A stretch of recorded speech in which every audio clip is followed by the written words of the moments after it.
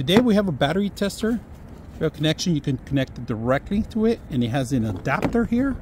You guys can see that. So we have an attachment here that you can do it two ways. One goes through OB connection and the other one goes to the actual battery.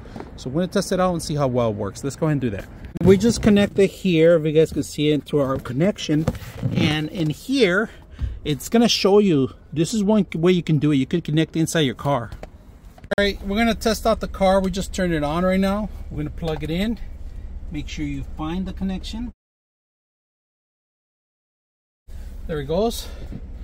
We got to connect it. It's giving us option Bluetooth or regular. We're not going to do Bluetooth today. We're just going to go hit regular, hit enter. Now we're going to run an engine test. All right, hit enter, and it's going to initialize a couple things. And right now it tells you MIDAS status is off and so forth. So a lot of information's here. It could be found here. Ignition, sparks. It tells you the sparks, support, prototype. So a lot of information here. Go back, exit. We could erase, read code, erase code, data stream, free stream, and test sensors. We could test sensors if we want.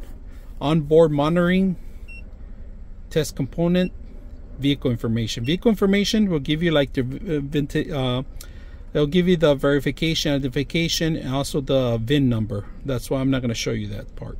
So we're going to exit. So here's a couple things that we're reviewing right now, and so far everything's green.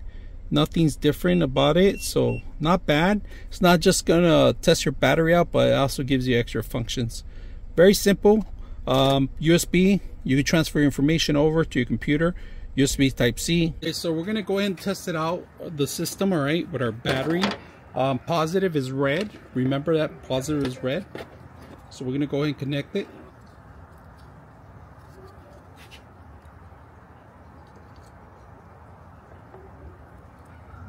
All right, we just turned it on right now. We're not going to do Bluetooth. We're actually going to go to OB mode. Hit enter. It's running off the battery right now, and we're going to go ahead and go to the battery test. That's what we're going to do. Test out the battery. We're at 12.28. If it goes below 10, we need to replace it. So if you guys can see, the battery's connected to it, directly to it. It's working very well.